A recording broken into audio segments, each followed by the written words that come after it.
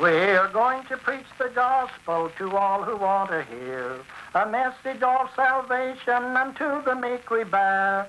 Jehovah has commanded us, and therefore we must go, for none do preach the gospel like the Mormons do, like the Mormons do.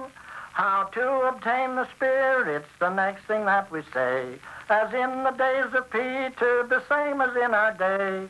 'Tis by the laying on of hands as the Scriptures plainly show, for none do preach the gospel like the Mormons do, like the Mormons do. Read the 12th of 1 Corinthians, Ephesians 4 and 2, and the 16th of Mark's Gospel, and that will prove to you that Mormonism is scriptural as well as it is true. For none do preach the gospel like the Mormons do, like the Mormons do.